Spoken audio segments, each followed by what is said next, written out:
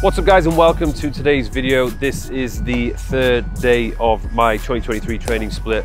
It is the pull day, so we're focusing on back and some biceps. Previous 2 days was the push day, and the leg day is the third consecutive day of training. So the last day I'm going to give it everything I've got, and then I'll be having a rest day on the fourth day. Okay, so let's get started. A little bit of a quick warm up, and then we will crack on with the first exercise, which is going to be the T-bar row.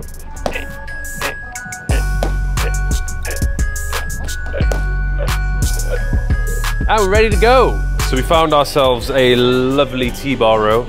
As I've mentioned before in previous videos, the reason why I like T-bar row is because you have the chest support.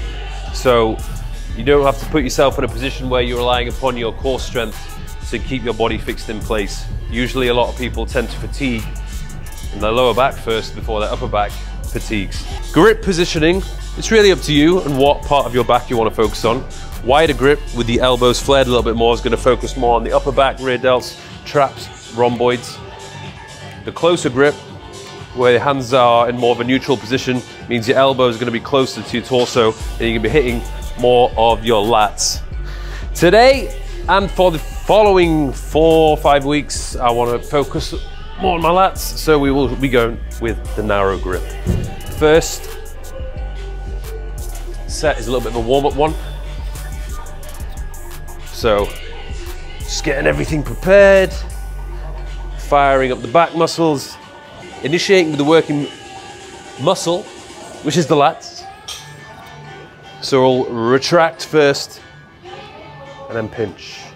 Relax, retract, pinch. Relax, and pinch. So we're gonna do 3 working sets, 8 reps each. Tempo, nothing too crazy, 2 seconds down, 1 second pause at the bottom. I'm gonna pull up, and we're not squeezing at the top for too long. We still wanna get the squeeze though, but we don't need to hold it. Because it's 8 reps, we'll be able to go relatively heavy. I'll be starting off with 50 kilograms. We'll see how that feels. And then if it's too easy, I'll bump it up a little bit.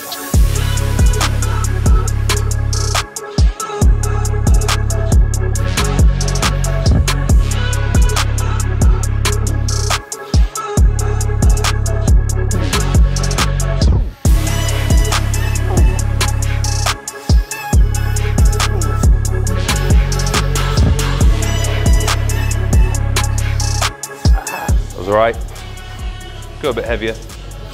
That 1 second pause at the bottom is just allowing me to fully lengthen and just allow myself to gain a bit of composure so I can go in for the following rep.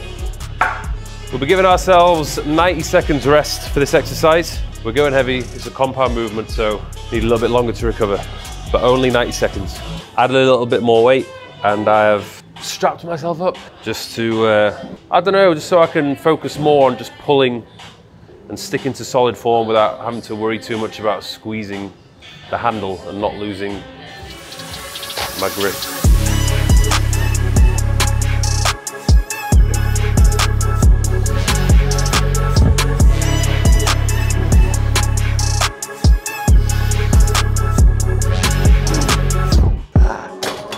Ooh. That was good. And just keep in mind when you are doing the T-bar row, don't pull your torso away from the pad. Keep the pad in contact with your entire torso, okay? Otherwise you end up cheating a little bit, making it easier. And then you move it onto your upper back, which is not what you want to do. 1 more set to go. As this week 1, we're not doing anything crazy in terms of drop sets or anything like that. If I had a spotter, I would get them to gently assist me as I reach failure. However, there is no spotter today, so I'm just gonna have to do my best to grind it out. 8 is the target. If I can do more, then that's good news. Realistically, next week, I should be adding a 5 on top of this.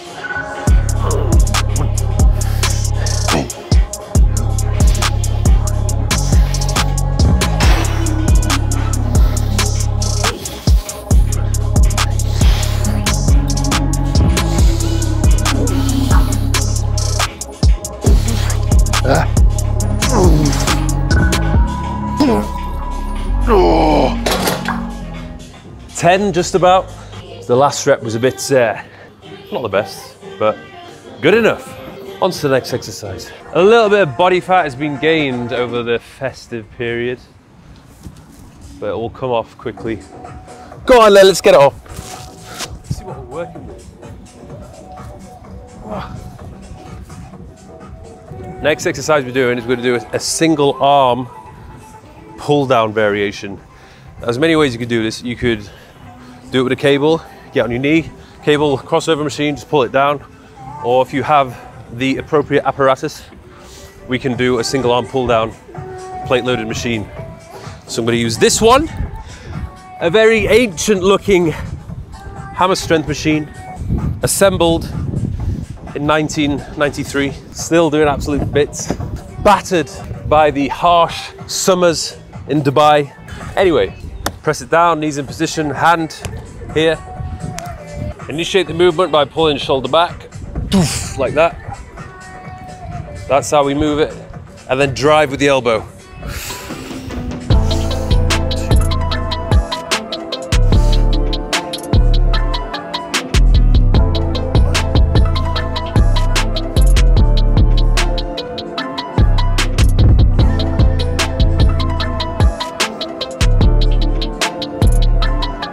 I feel like it's easier to just hold it here instead of here.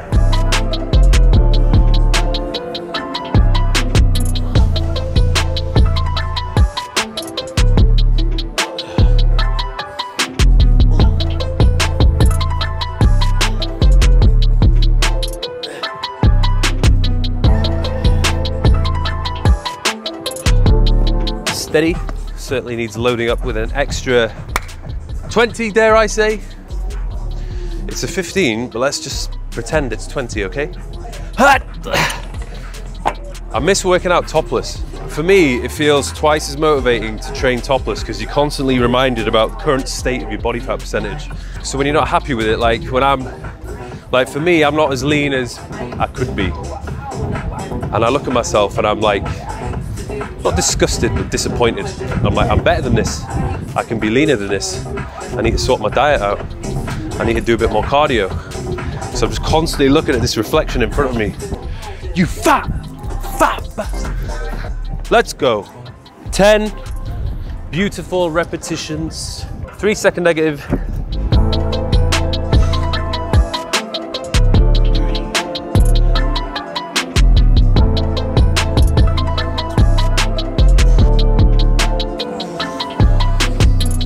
When I stick to these slow negatives, I will always feel it the following few days. If there's any 3 or 4 second negatives on my back routine, oh, it's nasty.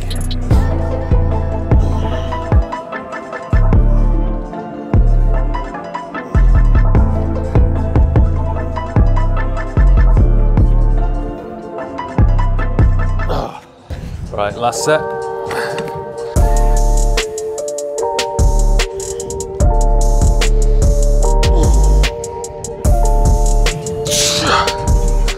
Jesus, that was pretty much all I could do while sticking to that tempo.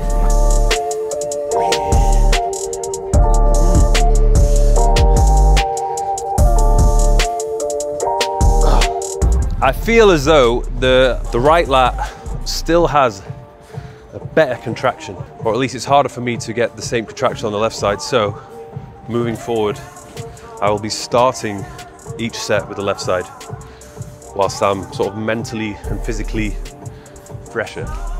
And you guys should do that as well. If there's any imbalances or you feel as though you have a weaker side, always start with the weaker side. And if you need to, do an extra working set on the weaker side as well. Maybe 2 extra working sets on the weaker side. So reverse pec deck, what we're gonna do, lean forward ever so slightly, push your shoulders forward. And we wanna try and keep our scapula fixed in position, keeping the shoulders fixed in position. And imagine that you're just trying to create the biggest arc possible with your hands. So you're constantly pushing out as far as you possibly can do, okay? We're trying to minimize the amount of back engagement and just focus on the rear delts.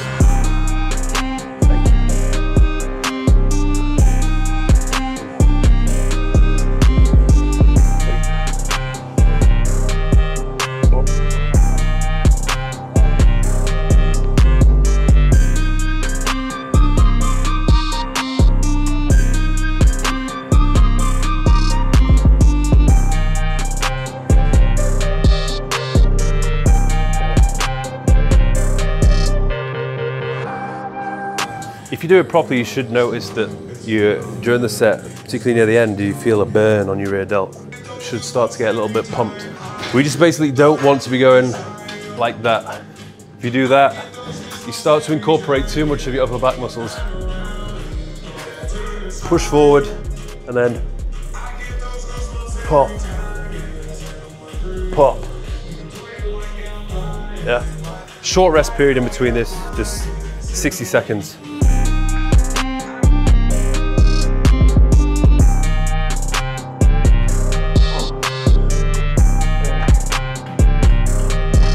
Tasty. How many sets have I given myself? With each progressive week, we're going to be doing one additional set more. So just 3 sets, week 1. Last set, basically just going to go to failure with a couple of partials on this. It's not on the plan, so if you're just getting back into a routine, or you've had a bit of time off from the gym, no need to go crazy in week 1 or week 2. But obviously I've been training consistently, so I can handle a little bit extra.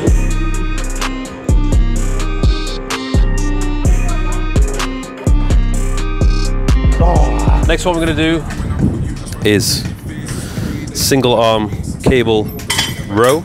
If you wanted to sub this with another one, you could do a single arm hammer row. Basically, what we're going to do now is a single arm row.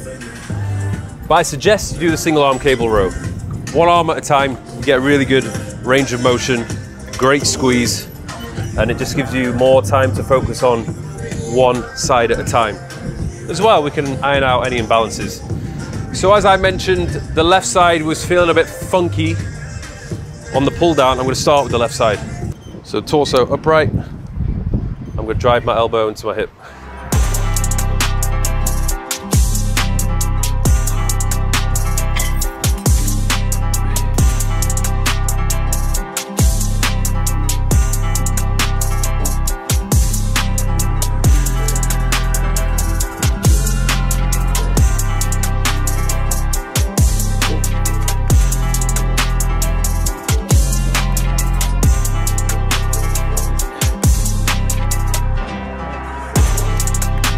Oh, good.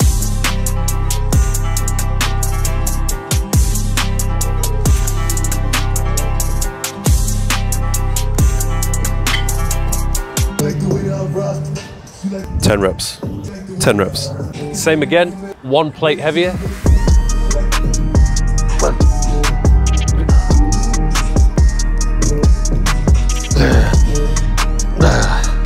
Arguably a little bit too easy, so we're gonna have to go heavier.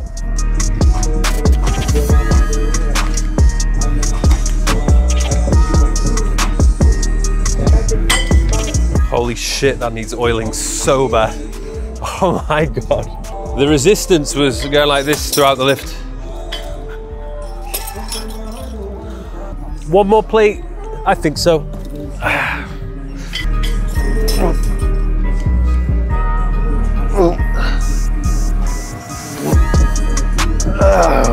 Nice. Managed to squeeze out 12.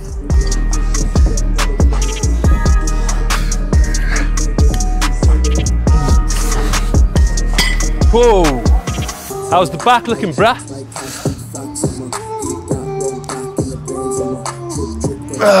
By the way, guys, if you need anybody to chop up your existing content, or you need somebody to help you with creating reels or TikToks or YouTube shorts, check out that guy, Elvis. What's the name of your company? Explode. Media. So this guy does all of my TikToks, my shorts and reels, and he's looking for more people to work with. So hit him up. Elvis Cruiser, Explode Media. We're gonna explode your page like Mike's. Let's go. That felt like an absolute day and age setting that up. We'll be doing a superset now with some trap work and bicep work. So we'll do some shrugs.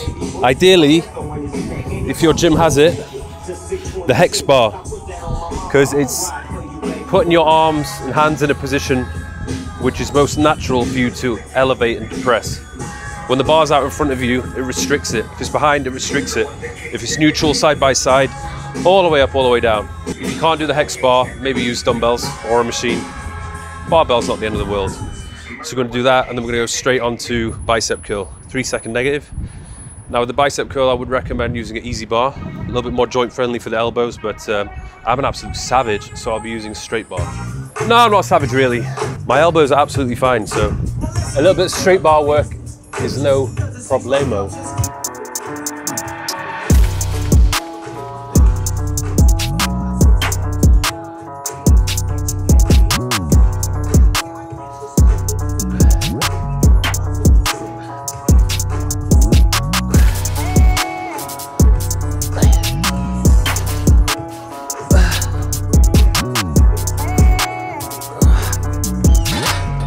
Make sure you put it down safely, keeping your spine neutral.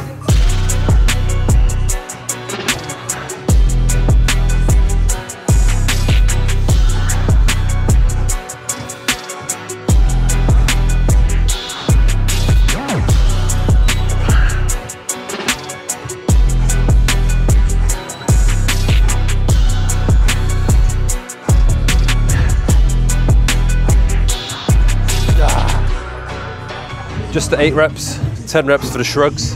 Get some tremendous forearm engagement and fatigue whenever you really slow down the reps. So that 3 second, 3, 2, 1, you're gonna feel it. So stick to it. 90-second rest in between. All supersets that you do in your routine should be 90 seconds in between.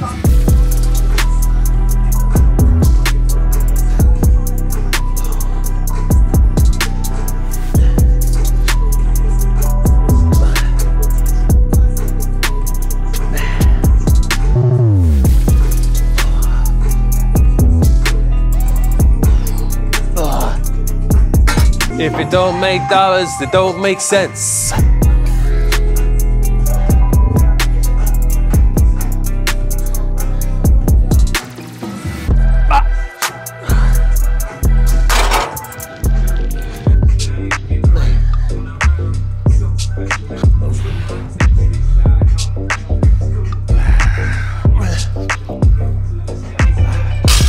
Last exercise of the day is the notorious dumbbell preacher curl.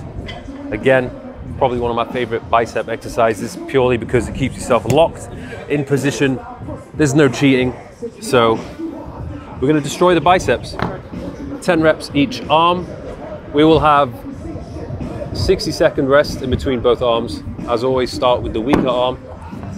And then last set, we'll just take it to failure with some assisted reps. My right bicep is a little bit more dominant, so we'll start with the left. Make sure your elbow is pointing downwards. Don't curl at an angle. Your elbow ain't gonna like that.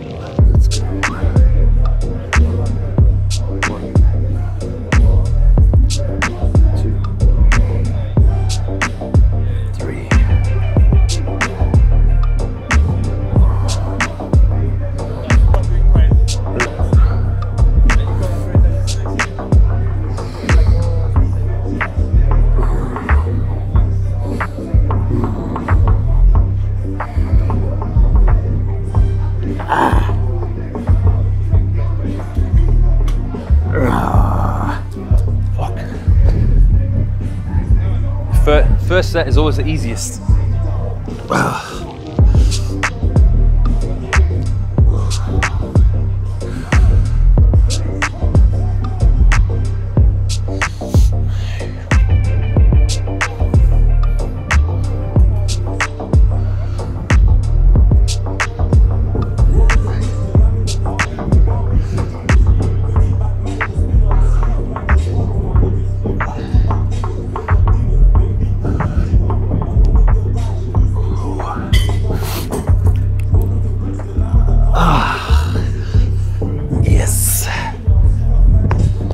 Pretty self-explanatory.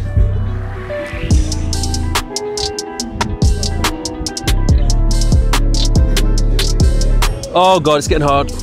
Right.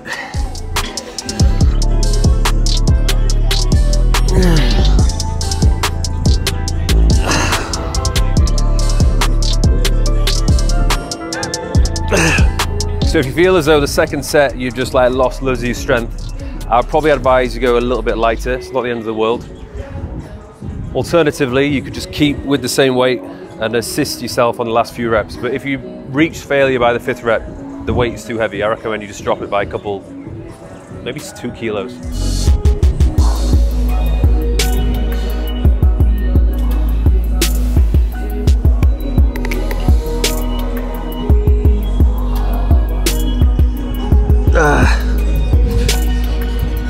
The left is stronger. One more set to go. Last set of the day. Let's take it to failure, baby.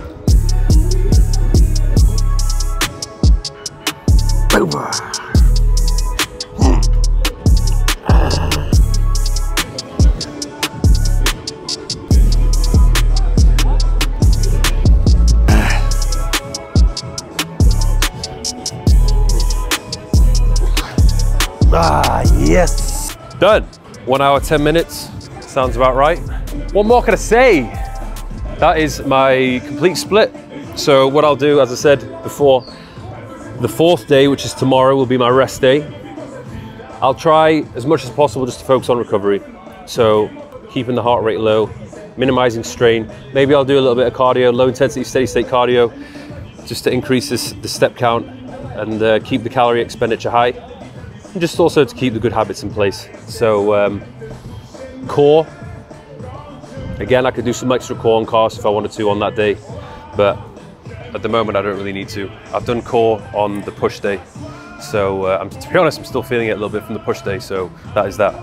If you want to get involved with the app, I suggest you do so on the website thirstofficial.com. It'll be the best investment you make of 2023 for sure.